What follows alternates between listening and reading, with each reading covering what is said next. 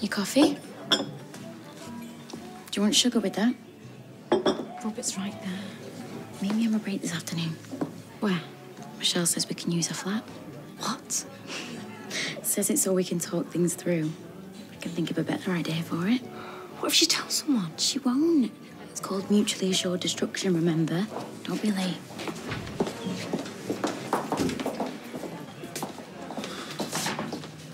Hey, you believe this? Sinead's going around telling everybody that I've poisoned Chesney. Don't let it get to you. You're not the one that everyone thinks is Sweeney Todd. Oh, it couldn't have been you. I saw you take the food out of the table. I'm going on my break. We were just saying there's no way you could have done anything to Chesney's food. I'd seen if he stuck something in it. Yeah, well, it's gone beyond that now.